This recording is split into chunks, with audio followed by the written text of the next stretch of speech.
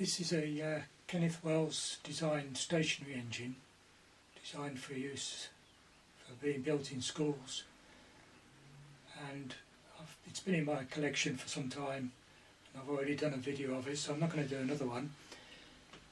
But I'd just like to point out that this is this has a cast engine frame here, cast aluminium or Mazak or whatever. Now, when Kenneth Wells drew up the designs for this engine, he actually specified two options for the engine frame. There's a cast one there, which in fact is the more common one, but he also specified a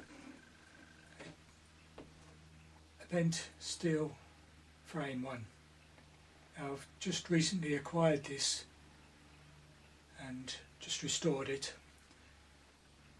so this is the one that I'd like to do the video of.